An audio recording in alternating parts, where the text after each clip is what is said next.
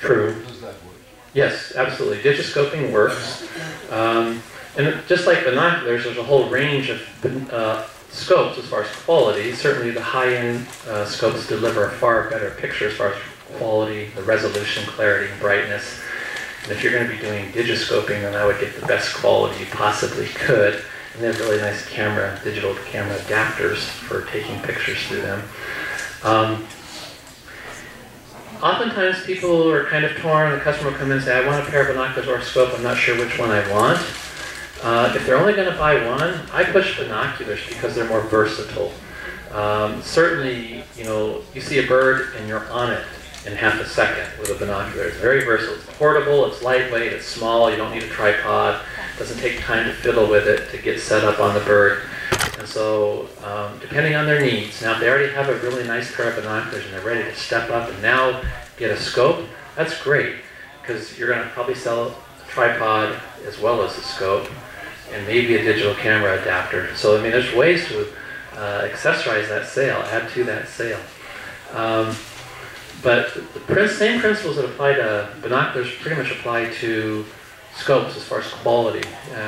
The quality of the lens coatings, the quality of the glass, the density of the glass, the quality of the prisms are all very, very important. I only carry like 3 models of scopes. I don't carry any Swarovski scopes just because I can't afford to tie up that much money in inventory.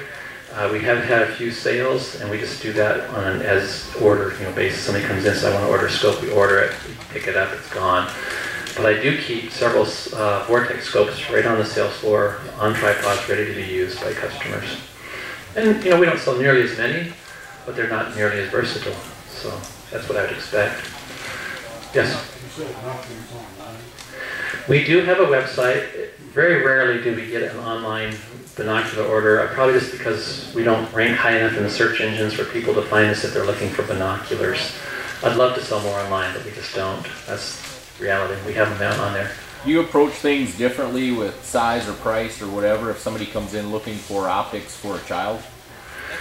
We don't get a lot of requests for that, but it is a different consideration because if they're trying to buy binoculars for children, the key ingredient is that interpupillary distance. Those binoculars have to be able to crimp close enough that they can get that exit pupil to line up with their pupils. And that's challenging with most Vortex binoculars unless you go with the smaller models.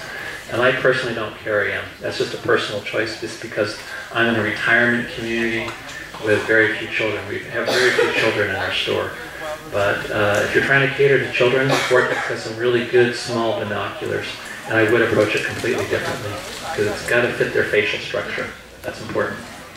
There's no sense having a binocular if it doesn't line up with both eyes. Sorry, we're going to have to wrap this Wow, up. that was fast. It went fast, it really did. But you'll be at the Vortex table? No, Seamus from Vortex is there. I do have a sample lens pen. I think we have enough for everybody. If I don't, I apologize. But if you'd like a lens pen, we've got 3 boxes of lens pens up here, which is a great additional buy when you're selling a pair of binoculars. So, thank you very much.